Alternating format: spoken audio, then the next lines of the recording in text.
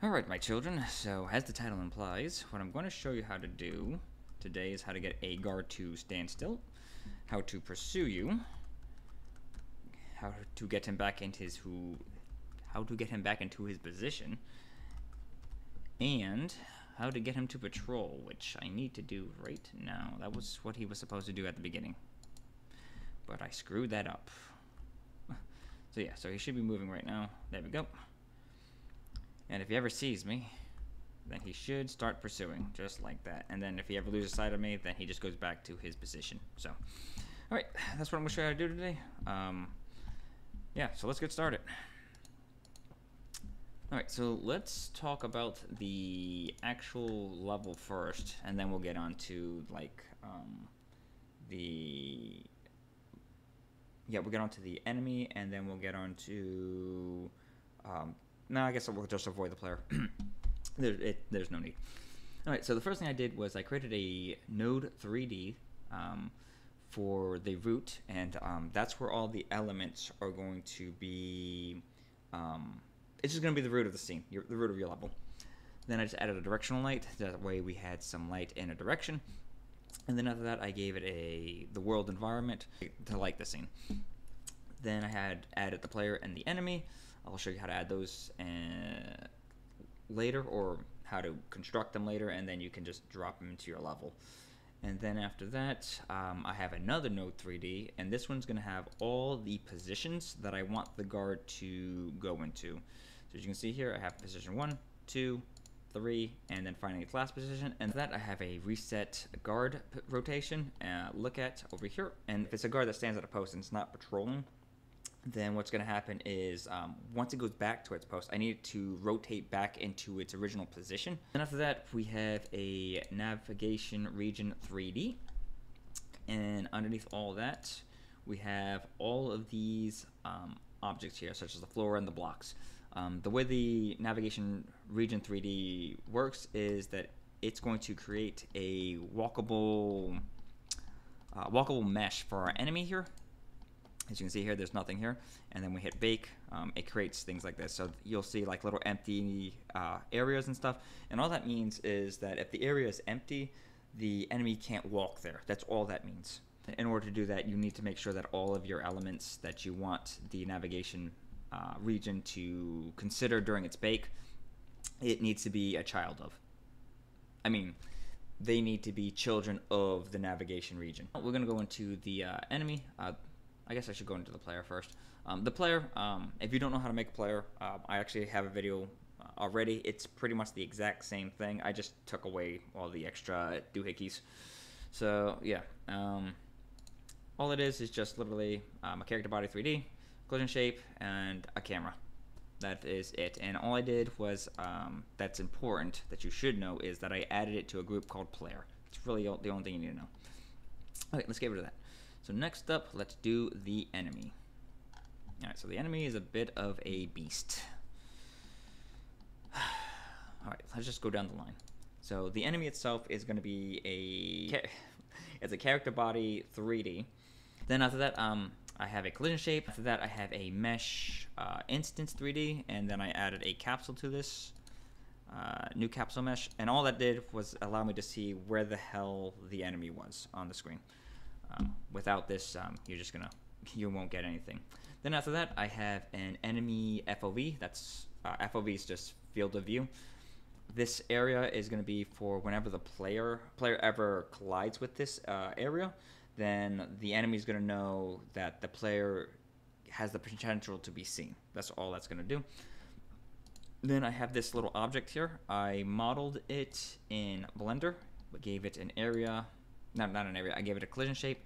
Now if you want to know how to get the collision shape to look or to match the shape of your object, all you have to do is click on the mesh itself, go to this single convex collision sibling, and then it should automatically create this collision shape 3D, and it should match the dimensions, the mesh that you have dropped in. Then after that, we need a navigation agent 3D, and all this is going to do is it's going to allow the enemy to read this this navigation mesh that we've created earlier. That's all that's going to do. Then after that, I have a dash instance 3. Oh, yeah, that's right. This is for the nose. This is so I knew which way was forward. In Godot, if you don't know, just move my scrawny ass over here to the side. Here in the z-axis or z-axis, positive numbers are backwards for whatever reason, and then negative numbers are forward. So this is just so I knew for future reference which way it was facing when it came to causing the enemy to rotate. That's all that was for. Okay, and then after that we have a timer. I'll explain what the timer does later. This was really more for like an optimization thing, to be perfectly honest with you. You don't need it, but that's why I have it. And then after that, we need a field of view cast, which is actually a Raycast. And if this Raycast ever collides with the player, then we know, or the enemy knows that it can see the player, and then it's going to change its state to pursuit. So the first thing I needed to do was I need to grab a couple of the nodes when the enemy was ready to be used.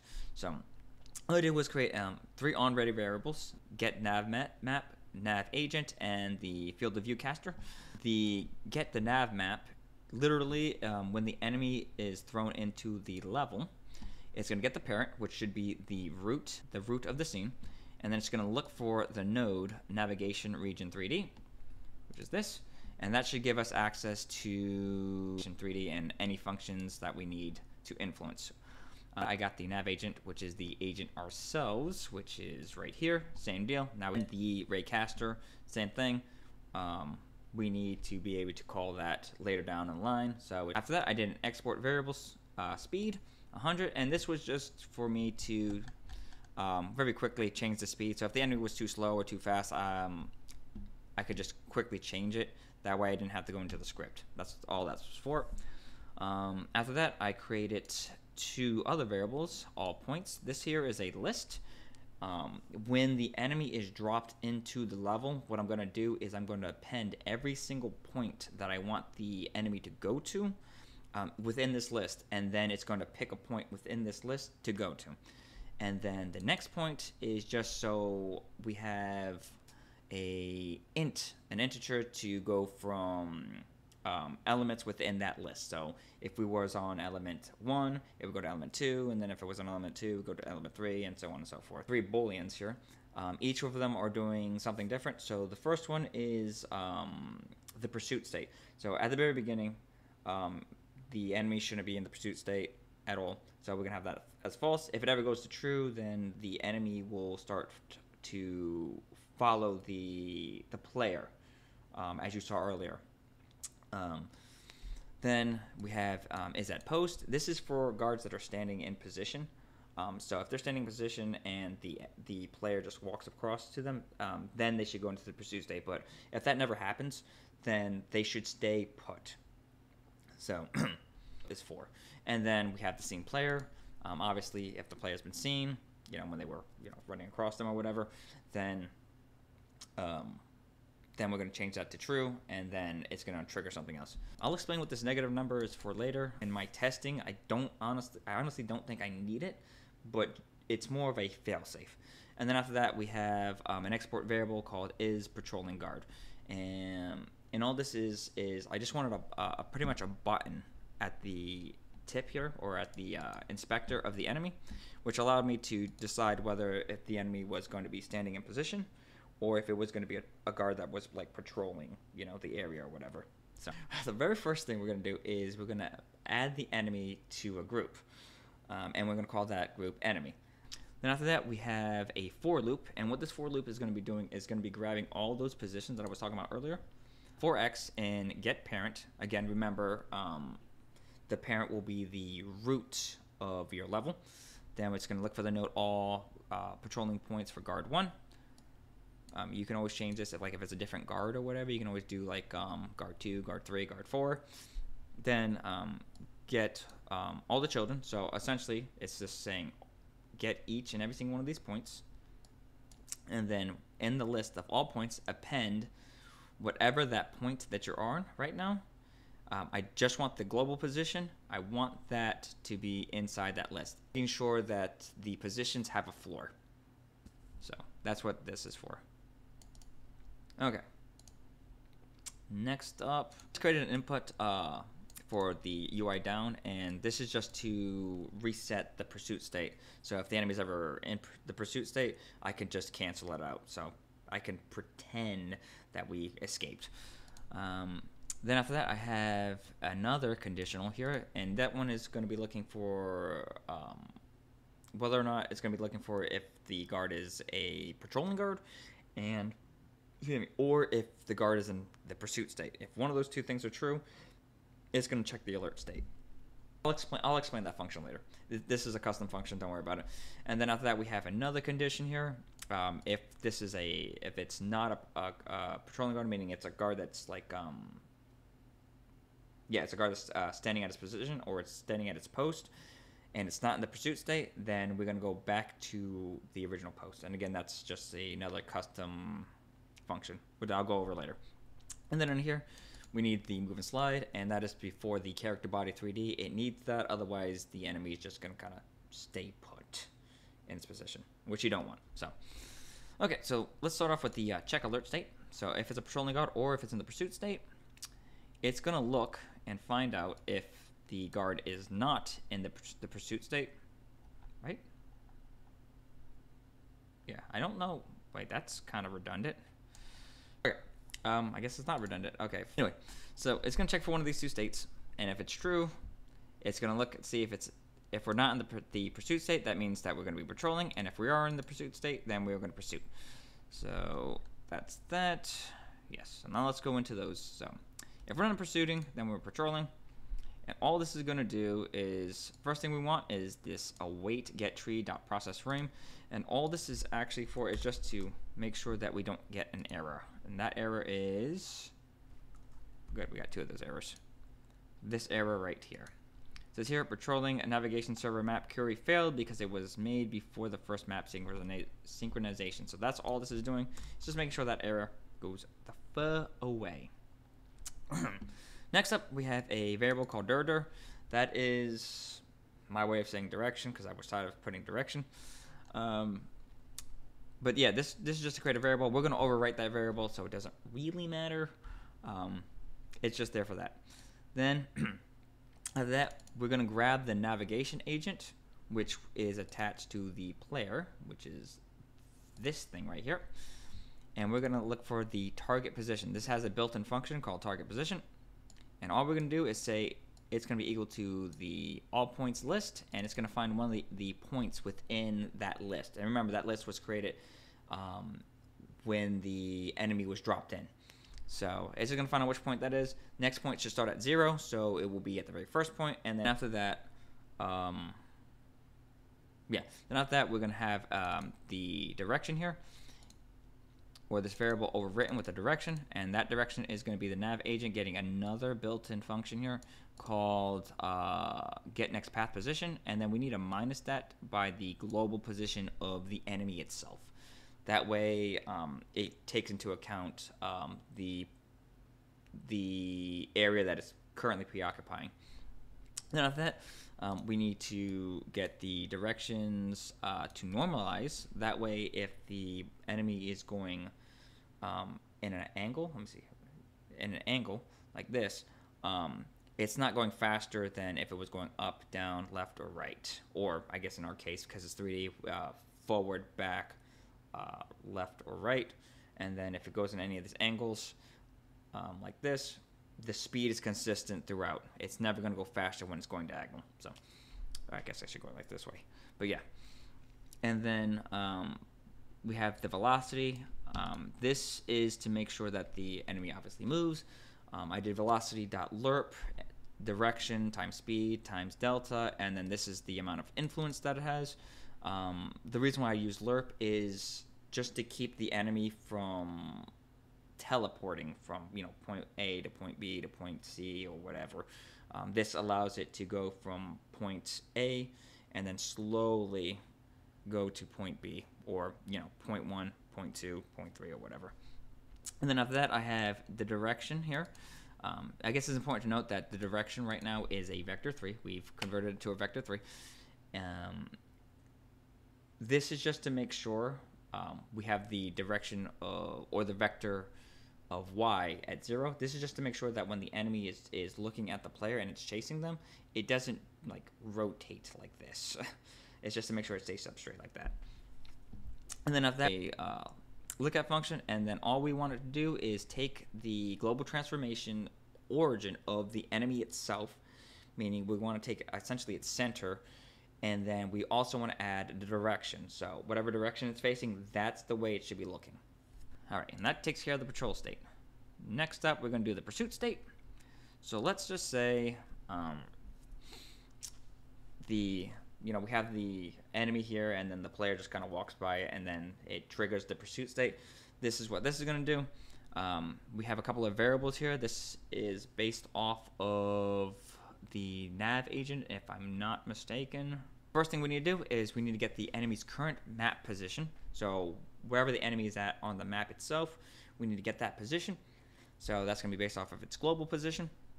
Then after that, we need to get the current target, which is going to be the next position that it's going to go to, which should be the player.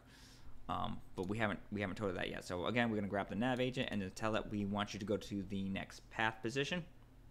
And then after that, we want to change its direction. So the direction is going to be equal to the current target, which will be the player, and then it needs to minus off the enemy's current position. That way it can take into account its own space, and then it's going to dot normalize. This is just to make sure that it doesn't offshoot. And then after that, we're going to do velocity is going to be equal to change direction times speed times delta. And again, this is just to get the enemy to move. And then what the way or the direction that it's going to be moving in is going to be in the look at direction. So it's going to look at a vector 3, and that vector 3 is going to get a global variable. I'm going to show you how to set that up in just a second. It's going to be the player's current position of x. It's going to be the self-global transform drop. Excuse me. It's going to be the origin, the transform origin of the enemy itself, is y, and it's going to be the player's z-axis or z-axis. And then after that, we need a vector 3, 0. Excuse me. Then after that, we need a vector 3, which is going to be a 0 on the x, a 1 on the y, and a 0 on the z. And that's just so it knows where the floor is again. Okay, so let's go into setting up the global variable. So the way global variables work, I have a script here that I'm just going to use for demonstration. So let's just say this is your global script that you have, and this is your variable, and you want it to be accessed throughout the entire game. So what you're going to do is go to your project settings, go to auto load. You're going to find within your scripts, you're going to find that one, which is going to be delete me. And then after you have it here in the path, you're just going to add it here. And now you should have access to it everywhere. So as you can see, I already have the global here. And I'm just going to delete that one. And all the global one has is just one variable. And that variable is the player's current position.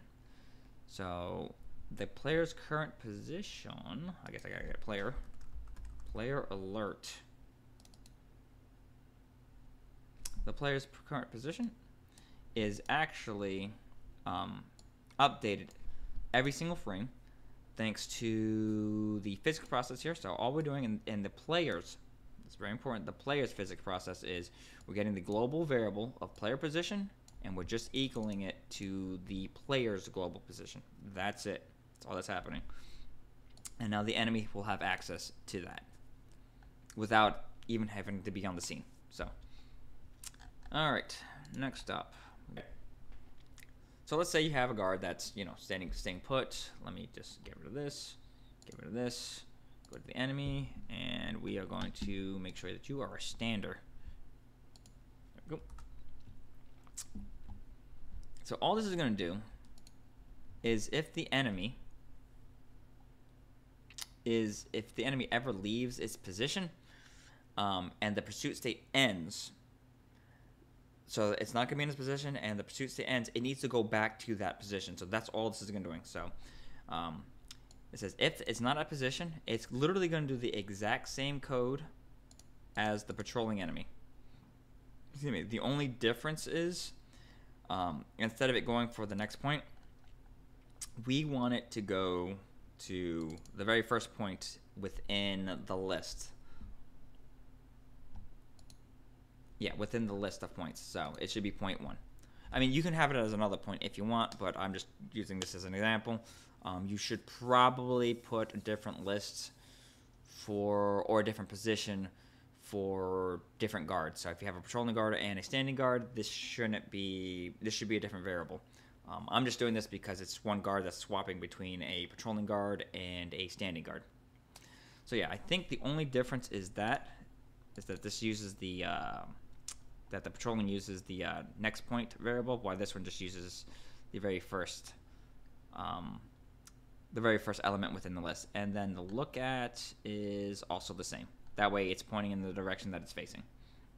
And then after that, if it ever gets to its post, meaning it reaches that destination, it's just going to change its direction.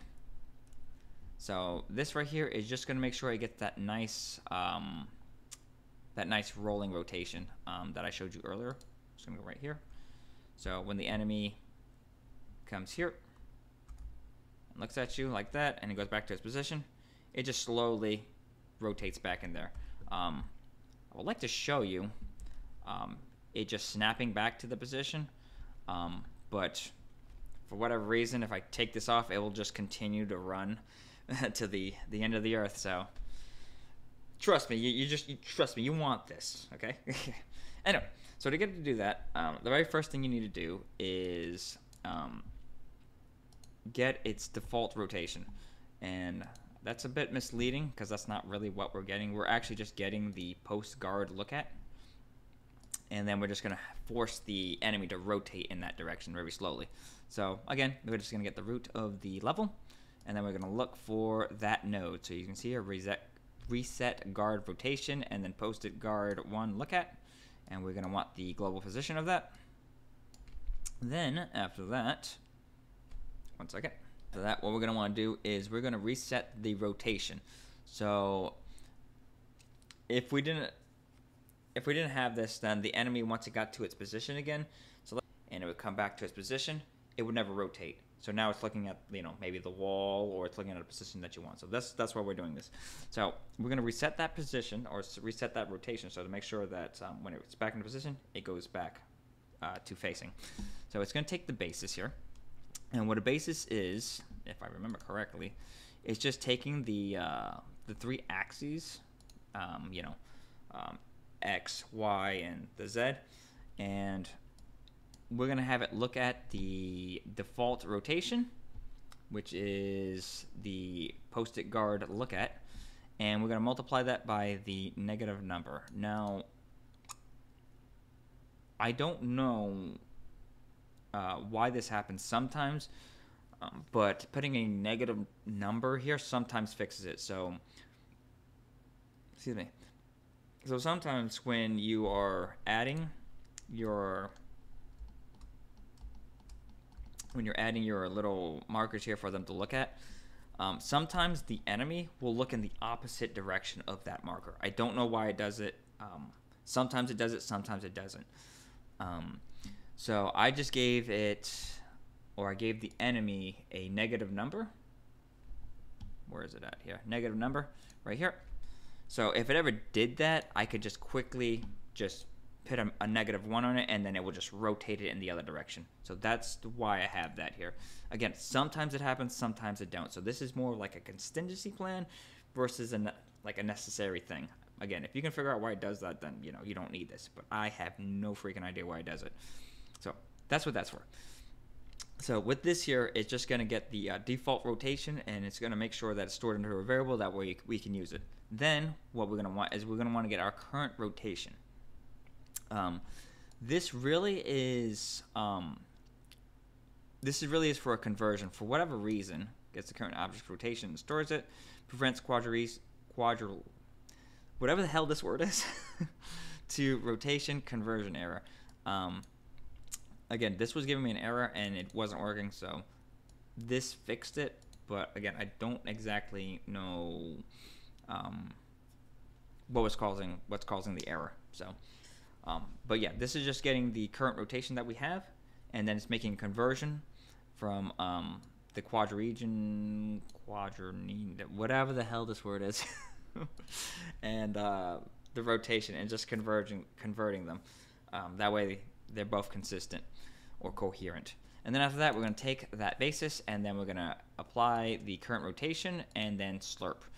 Slurp is a lot like the lerp that we had earlier, where it takes like point A and point B, and it just kind of slowly moves it across there. This is the same thing, but this one considers the angles, which is what we need for when we're slowly rotating it. If we didn't have this, then the rotation, when the enemy got to its position, let's say it was, let's see here, it was going like, the enemy was going like this, it would just quickly snap like this, not giving the player any time to react. So it going like this and then slowly going back into its position will give the player at least some time to react, as well as it just looking better than that kind of teleportation movement that the or ninja movement that the guard would do. And then after that we have velocity equals vector 30, and this is just to keep the enemy from moving. That's essentially what that's for. So yeah, okay, I did not explain this. Okay, so far I've been telling you that when a target is reached or whatever, the enemy will do this and that and the other. It doesn't do it automatically. So in your navigation agent 3D that's attached to the enemy itself, you need to go into the node, and you just need to attach a signal called target reached. And down here, you'll see it says connect. And then when you connect it, this nice little function will, populate your script. After that, you can add your code, and then it does all these nice things. So first thing we're gonna do is whenever the enemy reaches a position, we need to find out if it's a patrolling guard or not. So if it's a patrolling guard, then all it's going to do is it's just going to take the next point, and it's going to go point 1. So as you remember before, next point is within the list of elements, or it's not within the list of elements, but it's influencing the element that we're currently on. So if we're on element 0 and we reach element 0, then it's going to roll it over to 1, and then it's going to go to that next position. And then here it says if next position is greater than or equal to all points not size. So all that's saying is that if it ever reaches the end of the list, I need you to go to next point is equal to all points -1, and this just brings it all the way back to the very beginning, right? Gets last element in the list. Yeah. And then it's going to reset the next point back to 0. That way, it just starts to loop all over again. So the enemy is just going to go from point A to point B to point C, and then back to A. That's all that is. And then here is if the guard is not a patrolling guard, so that means it's a guard that's posted, and it's not in its pursuit state, then post is going to be equal to true, meaning that it's made it back to its position. Okay. Now to explain the timer. So as you remember earlier, I was talking about this timer. This timer is just to check the enemy sight. So I want to check it every 1/5 of a second or so. That way it's not checking every single frame. So whenever this timer counts down, it's going to check the sight, excuse me, and then it's going to get a new target. So first up, we're going to see what this thing is doing. So what is all this stuff here? Blah, blah, blah. Oh yeah, I'll explain that stuff later. So once it uses the check site, it's going to see if the player has been seen or not. And if it has been seen, then the Raycast is going to look at the player's position, and then it's going to find out what the floor is. It's going to check if the player was seen or not. This seen player will change dependent on if the player is within the area 3D. So if the area 3D, if the player ever enters area 3D, as you can see here, if body dot is in group player, then player is seen is true.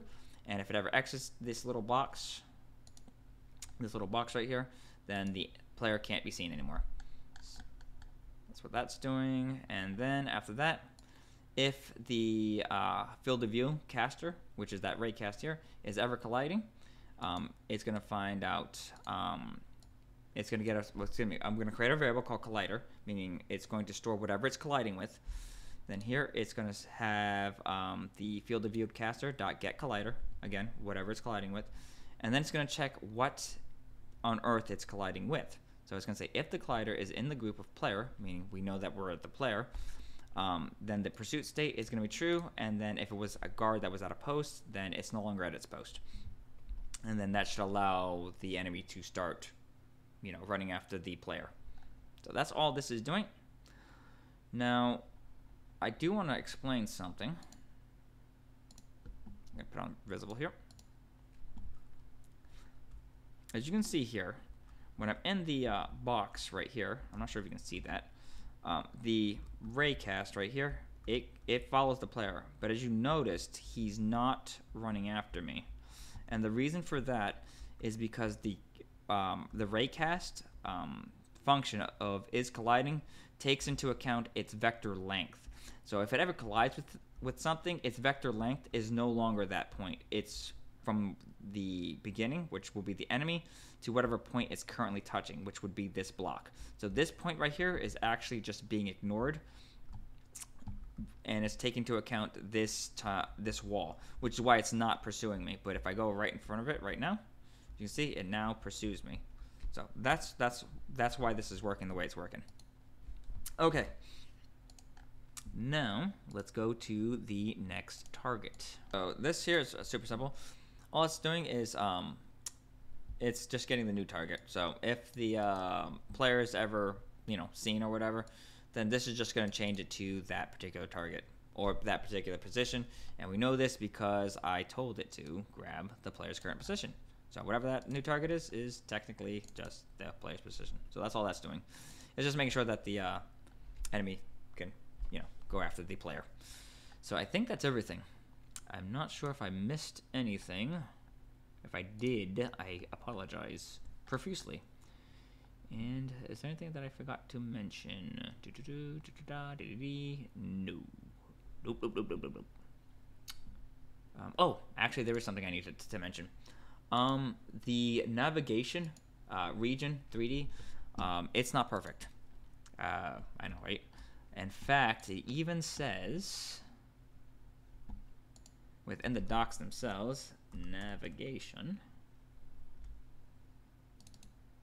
that it's experimental. So I don't know if this is going to exist in the future. I'm pretty confident it will. It might go by a different name, but as of right now, it's just in the experimental phase. And because of that, there are a lot of it's very finicky. So for one thing here, that I did to help my agent out is I increased the radius. By default, this thing is at 0.5. If we bake this, you can see it's very close. I just increased it to 1 to make the areas a little bit bigger.